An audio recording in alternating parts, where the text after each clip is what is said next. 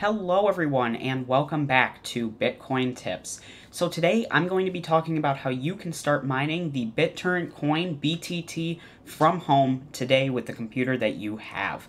So before we get into the video today, I do want to make sure to ask you to hit that like button to help out the YouTube algorithm in recommending this video for more people so more people can learn about BTT and cryptocurrency mining overall. So let's get into the video today. So this is going to be a tutorial that shows you how to start mining the BitTorrent coin on a couple different algorithms with a couple different miners in some different situations.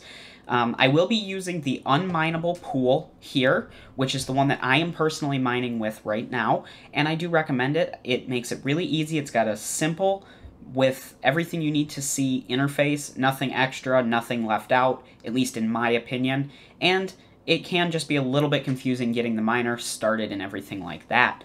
So I'll show you how to set everything up, both in Hive Os, as well as give a brief overview of how to install a miner on Windows. So let's get into the video today. So once you come on to Unminable, which the link is in the description below if you're interested in checking this out, you can see that this is what you'll be presented with. You have these 4 algorithms up here, and then some server addresses, and how to set up your worker. So basically, what you would do first is determine what algorithm you're going to mine on. They have 3 algorithms that allow you to mine with your GPUs and 1 with your CPU. So we have ETH-hash, which is the same as mining Ethereum, ETC-hash, which is Ethereum Classic, RandomX, which is if you are going to mine with your CPU, and then they do have Kapow algorithm for GPUs with less than 4 gigabytes of memory, or 4 gigabytes or less, I guess. Which you can mine with, cards that have more than that, but you might be more beneficial with ETH-hash. So, determining the algorithm is kind of going to be up to you based on your hardware. That's going to be different for everybody. I personally am mining with ETH-hash and will be doing the tutorial with ETH-hash. So, once you've determined that, you can see here that as you click around here, this section over here changes.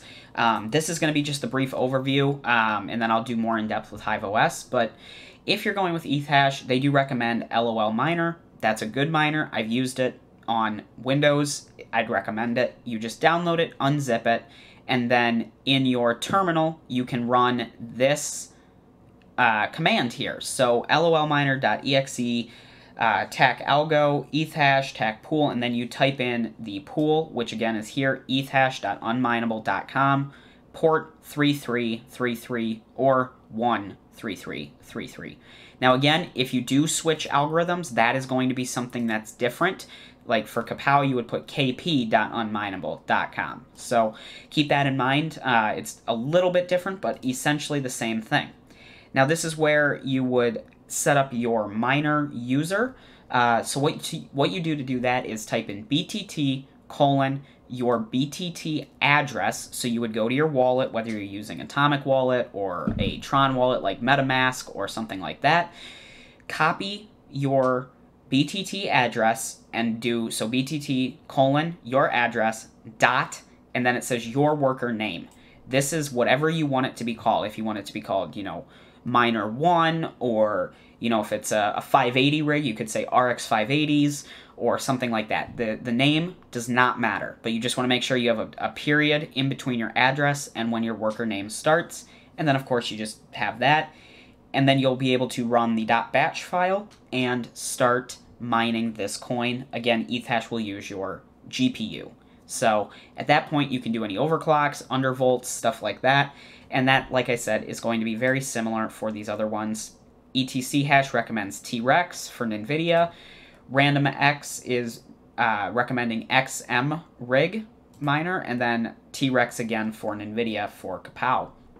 And you can see those changed a little bit, but ultimately this part is going to be the same. And then once you've started mining, what you can do is paste the same BTT address in that you put in here and into this box, and it will automatically pull up your stats on the website, what you're making, what you've been paid out, and how many miners you have. So you can use the same address, and that's where you'd want to change, worker 1, worker 2, worker 3, however you decide your naming scheme. So super easy to set up like that. And then they do have a little bit of a calculator here for the different algorithms. You can see, you can type in however many hashes or mega hashes you're getting. So if you're getting 100 mega hashes of Ethereum, you can see real quick it pulls it up, just about 965 BTT per day and 29,000 per month. So definitely really cool. And briefly before moving on, I did want to let you know that this pool does have a 1% mining fee, but they do have free manual and automatic payments as soon as you hit 400 BTT coins. They do a payment every 4 hours. So that's really nice. You never really have, I mean, I guess depending on how many, coins you're mining at once, you never really have a ton of coins saved on the pool. They're always getting sent to your address, which I personally like. In the event that something happened to the pool, I might only lose 400 or 500, maybe 1,000 coins. So that's a nice feature in my opinion. So moving over to Hive Os, which is a really popular operating system for specifically built mining rig computers.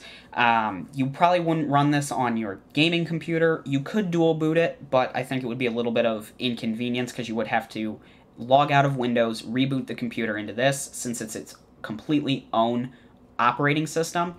But to set up a flight sheet, what you would do is sign into your account, click on flight sheets, and you get presented with the flight sheet builder. What you're going to go ahead and do is type in BTT. Now, the first thing you're going to notice is nothing comes up. You just got to select it, and it just looks like this. That is correct, but you do have to, keep that in mind.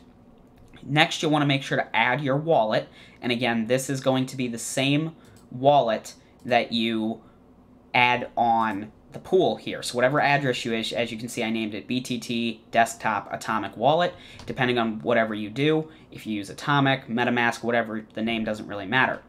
For the pool, all you're going to see is the option to say configure in miner. So you just got to leave it like that. And then you come over to the miner section here, and this is where you are presented with all of the different miners here.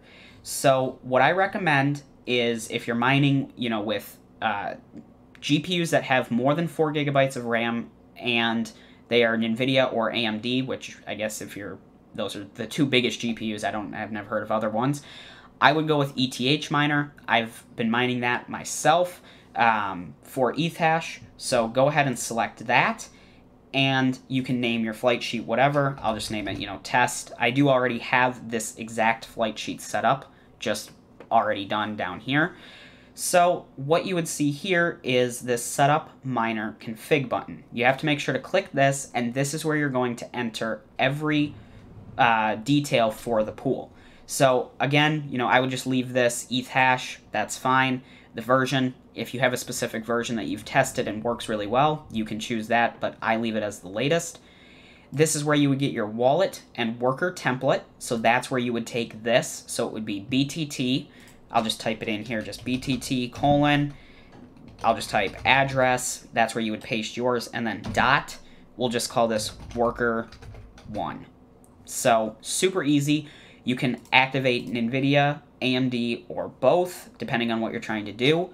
And then for this, you would go back to your pool, and this is the pool server. So just clicking on that, copied it, and you can paste this in. And it's important to remember that Hive Os does not want the port at the end. It wants it in this one here, 3333, and the password you can leave blank, as well as the arguments for the miner. Again, this is going to be very specific to each individual. For me, I left it blank. So at that point, you would just go apply changes, and you can create your flight sheet. Obviously, I'm not going to create it. I already have mine running here successfully for the last couple days. But that is how to start mining BTT with Hive Os specifically, and then a brief overview of mining with LOL Miner, RandomX Miner, Kapow, Ethash, stuff like that. So if you guys want a detailed version of doing this in a desktop miner, definitely let me know down below, and I'd be happy to try and get that done. If you have any specific questions about this or anything else in crypto, make sure to leave a comment down below. But please like, share, and subscribe to my Bitcoin Tips YouTube channel to learn more about spending, collecting, earning, and investing different types of cryptocurrencies. I hope you enjoyed, and I hope to see you in my next video. Bye.